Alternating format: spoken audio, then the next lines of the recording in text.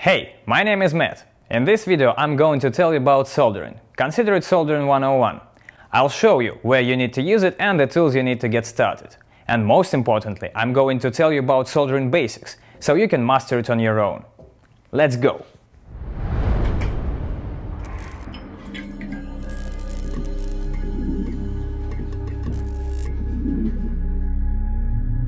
Soldering is just a way of connecting parts together. To create these joints, the parts are coated with a layer of molten material called solder. As it cools down, the solder turns solid and holds the parts in place. The parts themselves don't melt in the process and stay safe and sound. Can you figure out why?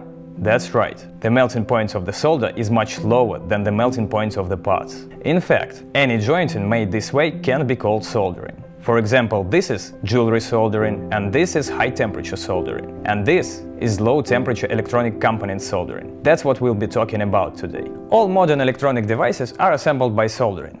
On this printed circuit board, PCB, soldering was used to connect every component, not including the wire connectors, of course. This means that to put together your own devices or repair existing ones, you need to learn how to solder. To master this skill, you need few tools and materials. Most important ones are already on the table: a soldering iron with a stand and some solder. You use soldering iron to melt the solder and apply it to components, but this is still not enough for comfortable work. We also need a wire cutter to snip part leads and wires. A small one like this will do fine. And you use tweezers to bend and hold details in place while working. You also need a special sponge to clean the buildup from the tip of the soldering iron. And don't forget the flux.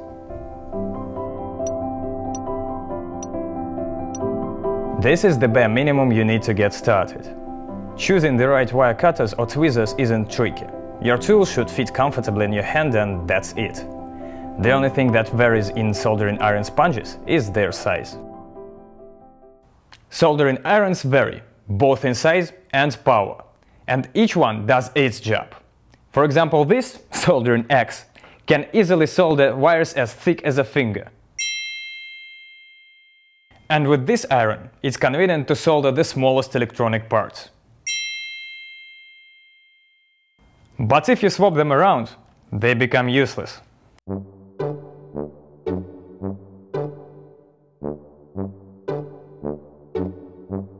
So the best choice for us would be some kind of universal soldering iron.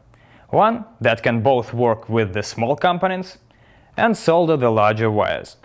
Here are two options that suit us. The first one is a simple soldering iron with 25 watts of power. It always maintains the temperature of around 480 degrees Celsius or roughly 900 Fahrenheit and can solder anything to anything else. However, since its tip gets very hot, it will quickly get covered with an oxide film, which means you have to clean it very often. The second one can maintain a given temperature and has a higher maximum power, 60 watts, so it proves to be more versatile. You can lower its temperature when soldering small components and work safely, knowing that the parts won't overheat. And for the thick wires, you can increase the temperature to quickly heat a large piece of copper. Either one of these soldering irons is sufficient to start with. I'll choose the one with the temperature control. It's a matter of habit.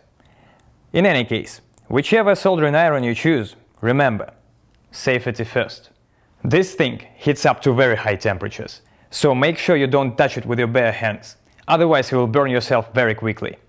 And never leave it switched on unattended. Now let's look at the solder. Tin lead, 60% tin and 40% lead, is the simplest and most readily available type of solder. It looks like a wire and comes in different diameters. Thicker, thinner. For soldering electronics, you should aim for diameter of 1 mm or thinner. It melts at a temperature of about 190 Celsius or 374 Fahrenheit. Well-molten solder has a glossy surface. The solder flows onto the solder iron tip very smoothly. If we lower the soldering iron's temperature, then the solder will start to set and turn into a thick gray mass, sort of like plasticine. This solder will not hold, and the joint will be weak and brittle. Now let's try to solder two wires together. If we take some solder and try to attach it to a bare wire, we are unlikely to succeed at first. Let's try it again. The solder still flows away from the wire and doesn't stay in place. That's because of the oxide film on the surface of the copper. It prevents the solder from sticking to the wire. To destroy this film and make the solder stick, we need one more component – the flux. This substance, under the right temperature, actively dissolves the oxide and helps the solder stick to the now clean surface of the copper. All fluxes actually do one thing – they dissolve an oxide film. What sets them apart is their activity level. For soldering electronics, you should use neutral or low activity fluxes. They destroy the oxides only when heated, and when they cool down again, they pose no danger to the whole thing. You don't even need to wash them off. The safest fluxes for electronics are rosin-based, like these ones. It's better to use a liquid or a gel flux. Now we are ready to solder a printed circuit board. A PCB is just a convenient method to put all components and wires into one place. They consist of solid non-conductive base and a thin copper list that is firmly glued to it. This circuit has been put together using wires and a breadboard. And here is the same circuit but assembled on a PCB. It's more resistant to mechanical stress. There are basically two ways to solder. Let's get to it. The first way is to feed the solder. We insert the wire into the hole of the PCB and cut the output so that it sticks out 1 mm above the surface. Now we apply the flux to the soldering points and take the iron in one hand and the solder coil in the other. Touching the soldering point with the tip of the iron, we immediately feed the solder. You see how it gradually fills the soldering point. And as soon as a small pile appears on the output, well bound to the board, we remove soldering iron. Proper soldering should not last more than 3 seconds. This way we won't overheat the connection and the wire. It may not work well at first, but the key to success is practice. This approach has its pros and cons. They are pretty obvious. We can feed any amount of the solder almost instantly, which is cool.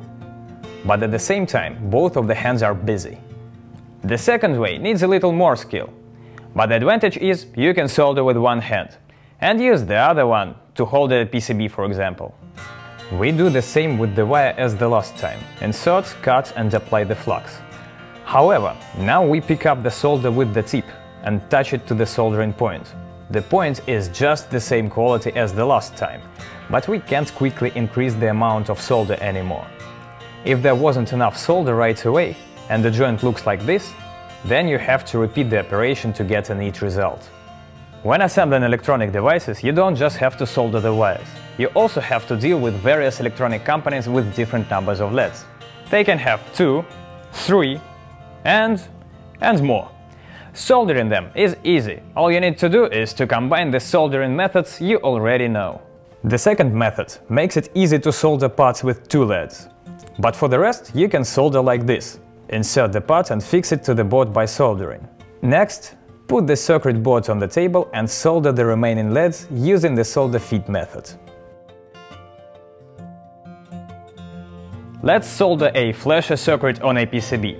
The board looks like this. It's made by hand, but it won't affect the process. The important thing when putting together a circuit board is a sequence in which the parts are soldered. Soldering the circuit board should start with the smallest components, height-wise. For example, start with the microcircuits, then move on to resistors, capacitors and diodes. At the very end, solder a large battery holder. This approach lets you easily put together a PCB of any size and any density of parts. Now we just have to wash the flux from the board. I'll take isopropyl for that, but you can use any available solvent. And now just carefully cleaning the flux with the toothbrush. Now when it's clean, we can try to switch it on. Let's go for it.